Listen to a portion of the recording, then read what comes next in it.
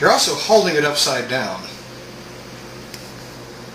No, that's right. The screen's up here, isn't it? Yes. I keep forgetting. I'm looking at it from the other side. Okay, today's recipe is seasoned burgers. Now, here's what we need. We need ground beef. I use less lean meat because when you cut the fat, you cut the flavor. This is just simple Kroger brand meat. 73.27. And then you need teriyaki sauce, a splash of balsamic vinaigrette, and this stuff is just amazingly good.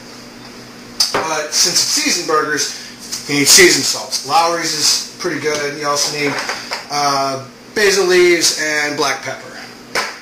And then I'm probably not going to use these dried minced onions. I'm going to put those away. So, we got how many people eating? 4. 4? Okay, so 4 people should be about half of this. That'll even leave us some left over because we make big burgers. And you slice them down the middle like that. Grab it and just pinch it off. There we go. And the rest of this can be saved for something else. Now, I bring this stuff out because you can mix in a little bit of like a thick hot sauce. Like this is sriracha sauce, Vietnamese sweet chili sauce that's really good. You can buy at most grocery stores and it's not terribly expensive, but it is really hot. But my fiance doesn't like spicy foods that much, and her mother has diverticulitis and can't really eat them. So the first thing we need to do is we need to break this up some. Raw meat. Now, here's an order that you add this stuff in. Now this is, hands are all greasy. This is minced garlic and olive oil. You want to get some of that olive oil and some of the garlic too. Now just a little bit of this stuff, it goes a long way. A little bit more olive oil. There we go. And then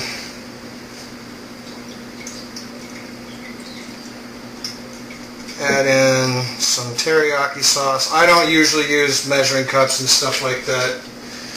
Most of my recipes are up here. I just go by feel. Let's see. Then we need, let's see, liquid powder. Okay, so we add. Now this stuff is really potent. It's a black balsamic vinegar. So just a very small amount of this. I want you to choke your eaters out with vinegar. Then you season and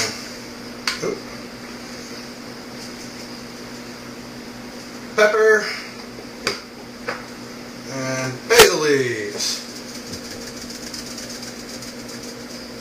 There we go.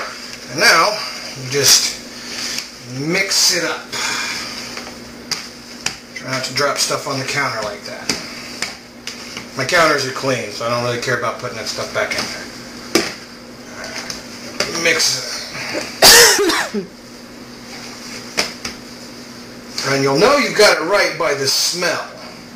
So, you know, I can't really describe the smell to you. It smells like uncooked burger and teriyaki, essentially.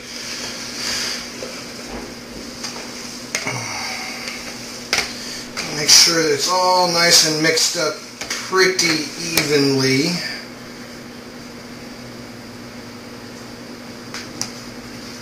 Probably need a little bit more teriyaki sauce. Alright, now go ahead and you gotta follow me with the camera, babe.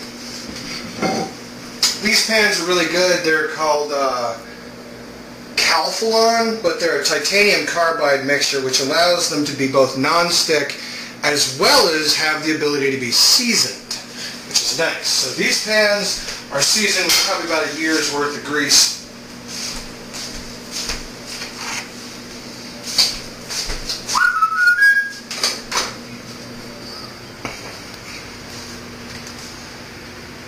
Now, for the pan, you want to add... Are we out of butter? Yes. Okay, well, usually you want to add like a dash of just like a little bit of butter down here where you set it down just so it won't scorch to the pan. But we're out of butter. Are we out of olive oil?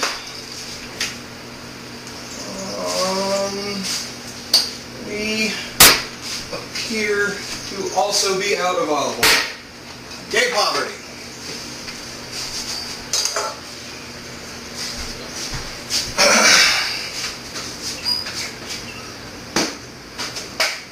No, I'm not using canola oil.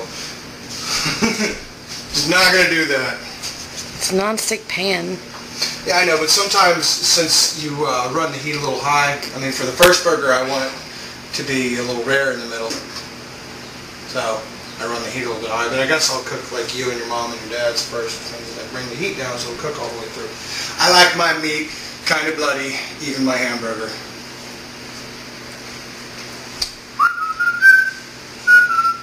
Heat it up. And I added another little splash of teriyaki to this. So you just make your burger patties.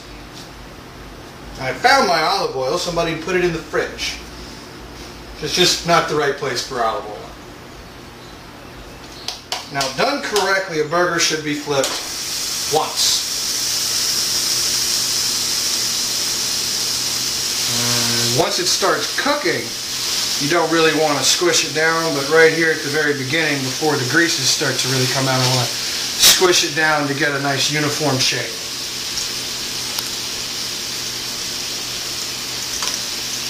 Now, you can cook these more than one at a time, but I'm just going to do the one first. Guinness!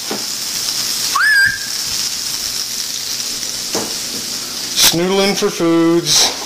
Guinness! Sit!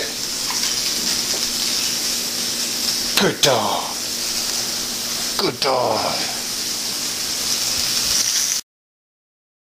We flipped it for the first time. Now you'll notice some blackening up along the top. That is from the teriyaki sauce. It's not actually burnt. It's just what happens when teriyaki sauce is introduced to heat and grease. Now, I forgot to show you before I flipped it, but how you know when to flip it is when the discoloration from the heat creeps all the way up to the other side of the burger, and then you flip it over onto the red side. But there's one almost done. Yes. Sit. Good boy. You think you're getting burger, don't you? Don't you? There we go. Finished product. Takes about, what would you say, like 15 minutes to make these? And you got a nice blackened patina from the stuff, some onions, some Duke's mayonnaise. Swear, only mayonnaise in the world worth buying. And then, we got another one on over here. Now, if you can, I don't know if you can see this once I render the video, but as that discoloration moves up to the upper part of this burger, that's how you know when to flip it.